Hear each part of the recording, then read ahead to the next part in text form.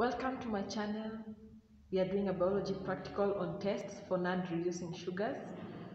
This practical takes more time compared to the tests for reducing sugars.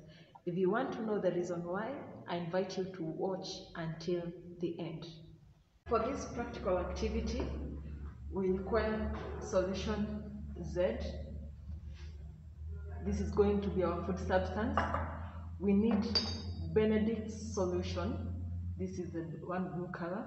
We also need hydrochloric acid, and we need sodium hydrogen carbonate. For the procedure, we are going to measure about 2 cubic centimeters of our food substance, the solution Z, and we are using very little amounts. And then we are going to add 4 drops of hydrochloric acid,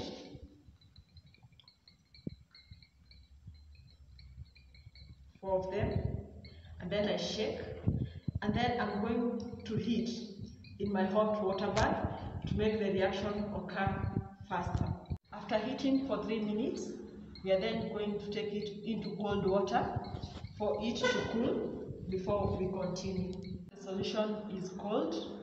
I'm then going to add drops of sodium hydrogen carbonate, and I'm going to do this dropwise until fizzing stops. Fizzing is also called effervescence, or you can also use the term bubbling. So once I see bubbles stop, that is when I'm going to add Benedict solution. So let me add sodium hydrogen carbonate dropwise. So I'll continue doing this until I don't see any more bubbles, or until there's no fizzing. This is essentially to make sure that the reaction between the acid and the base is over.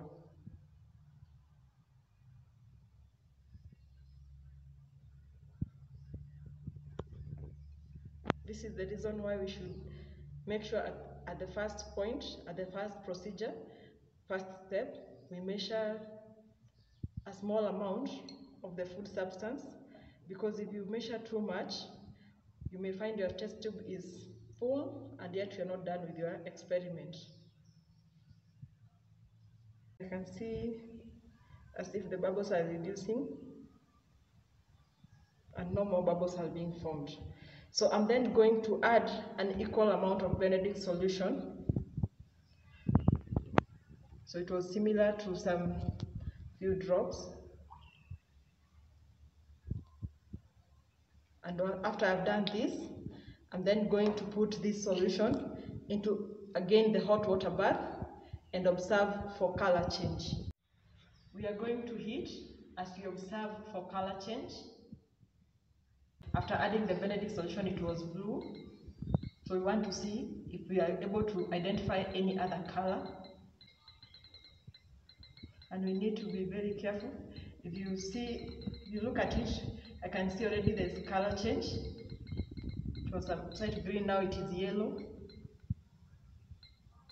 And as I continue heating, I can see the intensity of the yellow continues to grow. So I'll continue to heat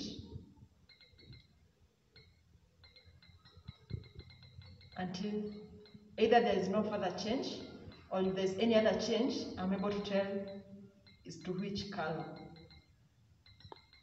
So the yellow is changing now to an orange color. So let us heat and see whether it is going to change any further. As I continue to heat, I don't see as if the color is changing. So I can really say that the final color I have is orange. And if I'm able to establish this color, so I started with blue and then I formed green, I went to yellow, and right now I have the last color is orange. And this proves or shows the presence of non-reducing sugars. So if I have orange, this indicates I have a lot of non-reducing sugars present. The color yellow shows average amount of reducing sugars present, and the green color shows a little amount of non-reducing sugars present. Therefore, in my experiment, I'm able to tell that a lot of non-reducing sugars were present. Kindly remember to like this video and subscribe to my channel for more educational videos.